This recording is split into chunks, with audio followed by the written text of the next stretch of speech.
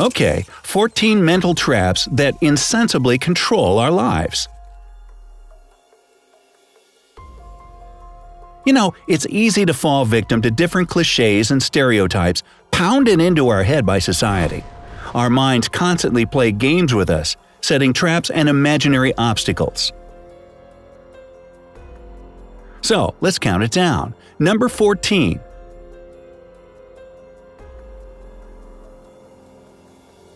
In a truly fair society, the same standards would apply to everyone.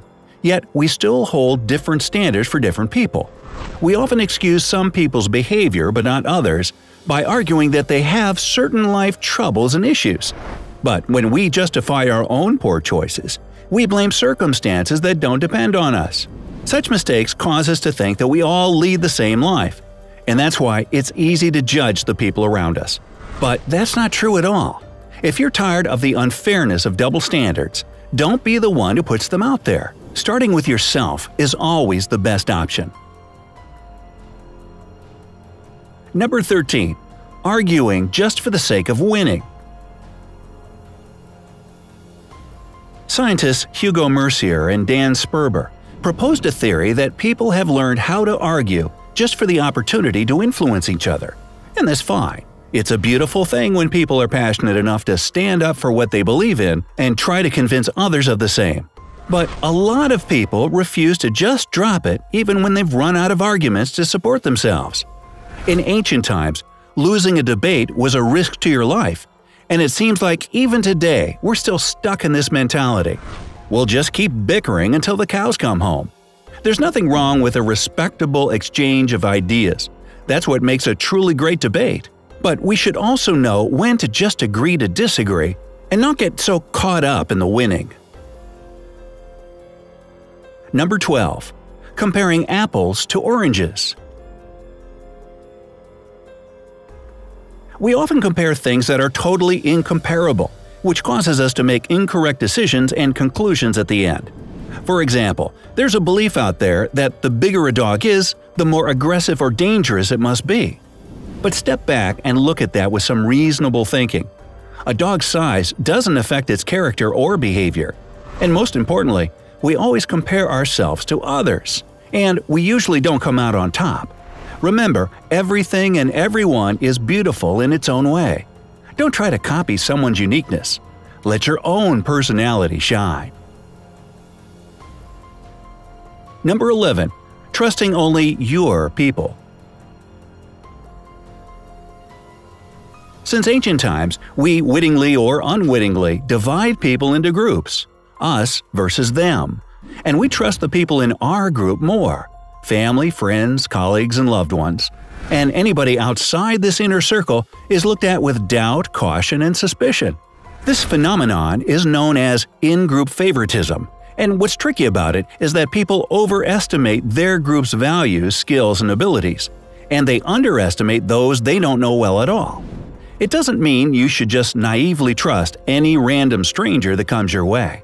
Just be a little more open to new people, opinions, and ideas. It can sometimes help you out a lot. Number 10. Overgeneralization. If something unpleasant has ever happened to you in the past, it seems to leave a bad taste in your mouth forever. For example, if a cashier once ripped you off, you'll most likely subconsciously think that every other cashier will try to do the same. Again, totally understood. It's how we learn from our mistakes and gain life experience. But overgeneralizing every single situation and person just based on one bad experience is a mental trap that will get you nowhere in life. Situations and people are different. So don't look at everything with so much suspicion and distrust if it's not absolutely necessary. This mental roadblock will only stop you from trying new things and gaining even more life experience. Number 9. Blindly jumping on the bandwagon. Human beings are social creatures by nature, and just like other animals that live in groups, we interact and depend on each other. That's why people are inclined to do or believe something if they know that the majority does or believes this too. And that's great. That's how we've come to establish certain rules and acceptable conduct in society. But this kind of mob mentality is exactly why you should take statistical data with a grain of salt. When it comes to developing your own opinion and making your own decisions, you should avoid just blindly following the herd. Number 8. We remember only our best traits and actions. For better or worse, people are people, and we're all a bit egotistic. We like to acknowledge only our best features. Heck, we sometimes have a tendency to exaggerate our accomplishments without even realizing it. Nobel Prize winner Daniel Kahneman hit the nail on the head when he said, "It's surprising how rarely people change their opinions, and when they do, many people correct their previous mindset, trying to persuade themselves that they've always thought that way." How many politicians flip-flop on their policy and completely deny ever having been against what they now support? It's good to criticize yourself. It allows you to grow and be a better person. Number 7. Our brain thinks we're someone else in the future. Different studies show that when we start imagining ourselves in the future, it activates the parts of our brain that work when we think about different people. In other words, if we're asked to think about our future selves, we imagine a stranger who has almost nothing in common with our present self. And of course, this stranger is better in every way possible. But we forget one important thing. Becoming this perfect stranger doesn't happen overnight. It takes a lot of work. So, if you catch yourself imagining how amazing you'll be in the future, try to figure out how your future self is different from your current personality and skills, and start working on those specifics. By the way, if you're into psychology, check out our other video right here. It'll give you a list of useful tips that'll definitely change your life for the better. Number 6. The Peltzman Effect.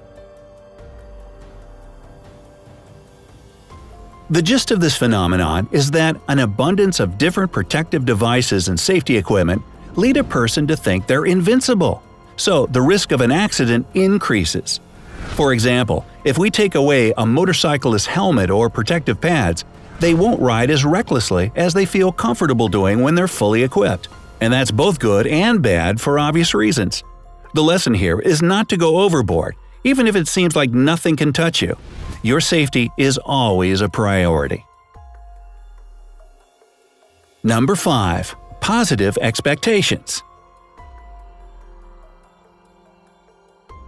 No, that doesn't mean you should be a grumpy pessimist all day, every day. Having positive expectations is a trap common among addicted gamblers. They're sure that after a series of losses, their good luck will appear and the next game will definitely bring a jackpot. But next thing they know, they're selling all their possessions just to finance their addiction.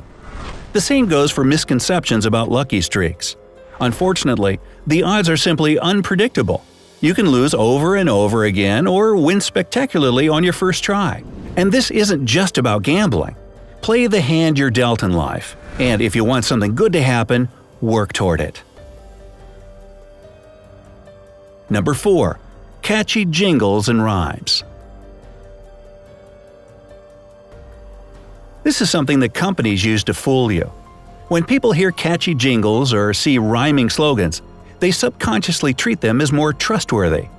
These phrases stick with us because they're easy to remember. So, when we go shopping, which items do we grab? The ones that give us an earworm, of course. And a lot of people don't even bother checking ratings or reviews to see if it's a good quality product or not. Nah, why do that if it's got such a great commercial? It's a really effective advertising trick, so take note. Number 3. There's always more bad news. Look at the front page of any newspaper, or just turn on the news. How many of the stories are bad or tragic? It's no secret, people are pessimists at heart. But scientists propose another theory. They say that we subconsciously treat bad news as more important. When something good happens, it gives us less food for thought, yet bad news leaves a lot of room for contemplation. We also trust bad news more. How many times have you said, sounds too good to be true? Well, there you go. That's a mental trap. Number 2. The IKEA Effect.